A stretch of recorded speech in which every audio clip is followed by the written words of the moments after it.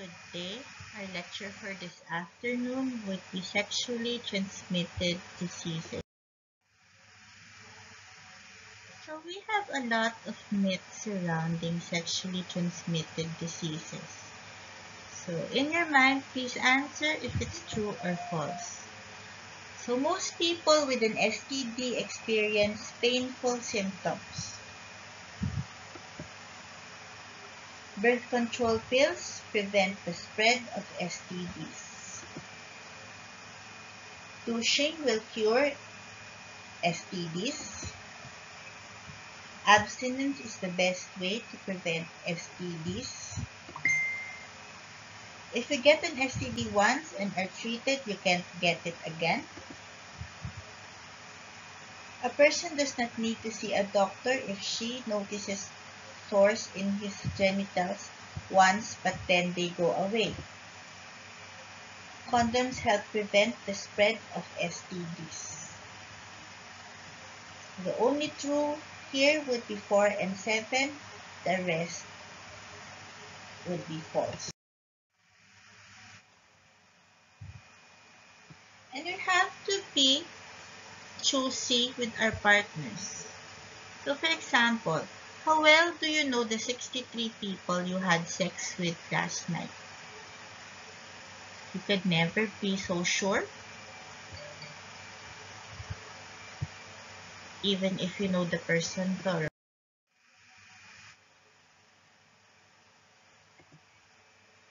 So what are STDs?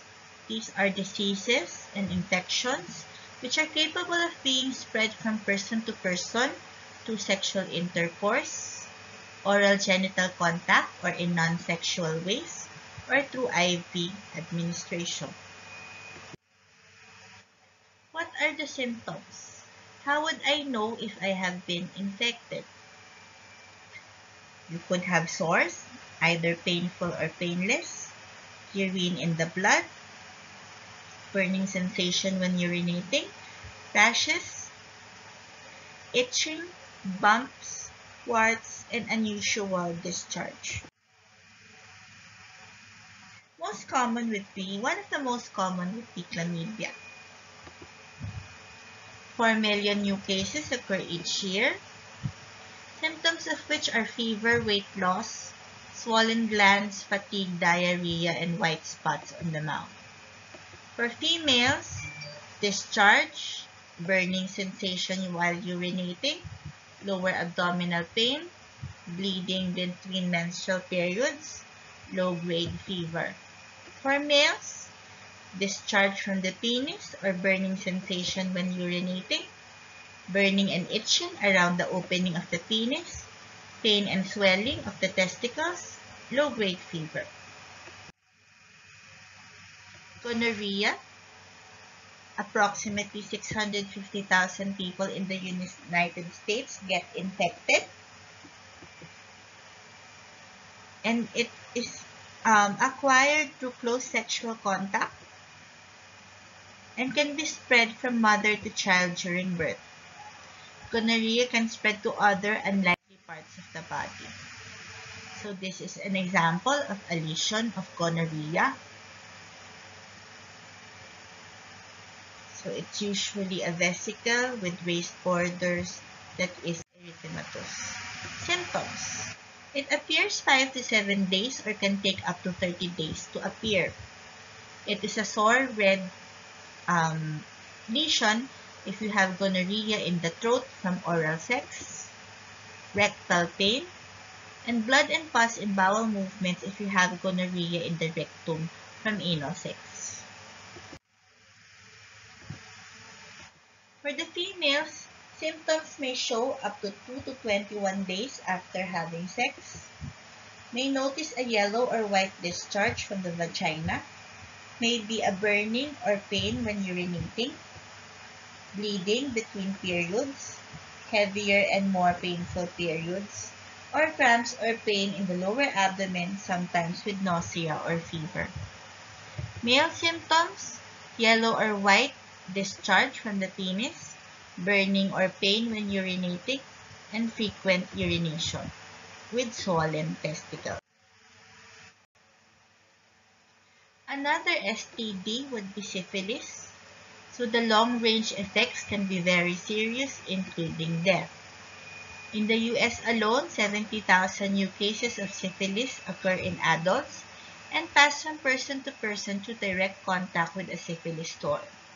Sores mainly occur on the external genitalia, vagina, anus, or rectum, and sores can also occur on the lips and on the mouth.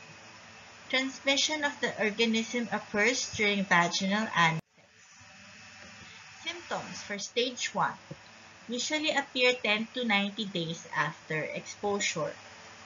So an infected person gets a sore chancre, which may be painful at the point of contact.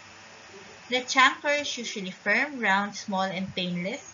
It appears at the spot where the bacterium entered the body.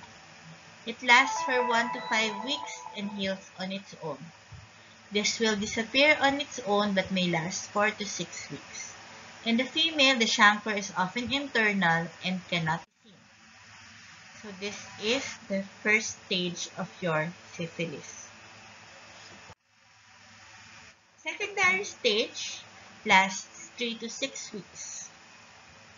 After the chancre comes a copper-colored skin rash which may appear on the palms, hands, soles of the feet, or in more severe cases covers the entire body. The rash may be accompanied by fever, headache, indigestion, loss of appetite, or loss of hair in spots over the scalp. So this is an example of secondary stage rash of syphilis. In the third stage, so all symptoms disappear so that the victim thinks he or she is cured. If not received treatment, the bacterium remains in the body and begins to damage internal organs. In the fourth stage, the results of the internal damage shows up many years later. So sudden heart attack, failure of vision, loss of motor coordination, or mental disturbances. Then we have herpes. Symptoms usually show 2 to 20 days after contact and may be extremely painful or very mild. Outbreaks of blisters and ulcers. Once infected with HSV, people remain infected for life. So stress, bruising, chafing, or a woman's period may cause an onset of the disease. So for the females, blisters around the vagina, fever and headaches, and for males, a small sore or cluster of blisters on the penis. So this is what herpes would look like. And we have your genital warts. They appear on the vagina or the penis, near the anus, and sometimes in the throat. They are caused by viruses and spread through sexual contact. Virus that causes genital warts is spread by vaginal or anal intercourse and by oral sex. They may appear within several weeks after sex with the person who has HPV, or they may take months or years to appear, or they may never appear.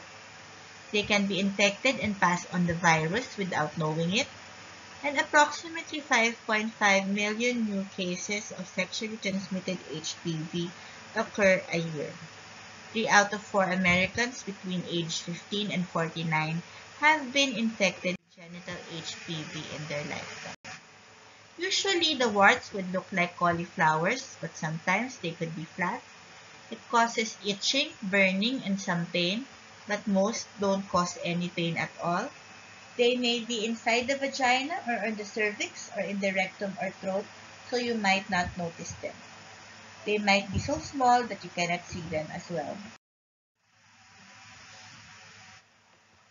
Other parasitic infections would include crabs and are frequently the color and size of small freckles, and these very small lice usually attack the sexual areas of the body, found under the arms, eyelashes, and mustaches, and spread through direct physical contact, close body contact with an infected person. Symptoms would be terrible, persisting itch in the genitals or rectal. Under the microscope, this would look like this. And trichomoniasis. So, 5 million cases occur each year in women and men. Occurs in the vagina of women, so may be sexually transmitted to men using infected washcloths and towels, and may be transmitted to the baby during delivery. It can also occur in the urethra in men and doesn't have symptoms usually. So usually it appears 5 to 28 days of exposure, and women usually have a vaginal discharge. That may cause itching and burning at the outside of the opening of the vagina and vulva. Painful and frequent urination, heavy, unpleasant, smelling, greenish, yellowish discharge. For males, it usually no symptoms, inflamed hand of the penis. And you could also have candidiasis, yeast fungus that may or may not be transmitted by sexual intercourse, may be caused by high doses of antibiotics, usually through the altered pH of the vagina. Symptoms: a thick, cheesy vaginal discharge accompanied by severe itching.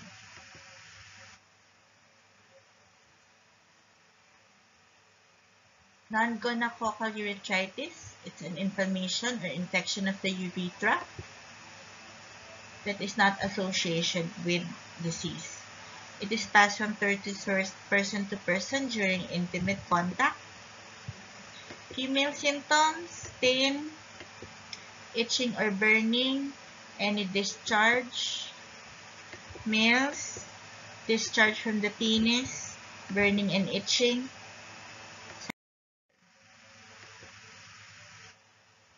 Of course, we have your HIV. Be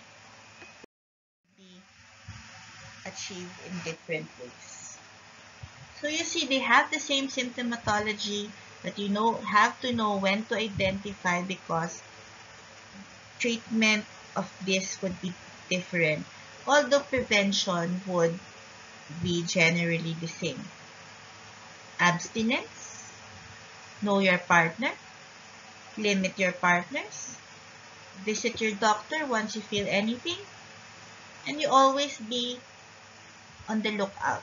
You wouldn't find it if you wouldn't know about it. And keep.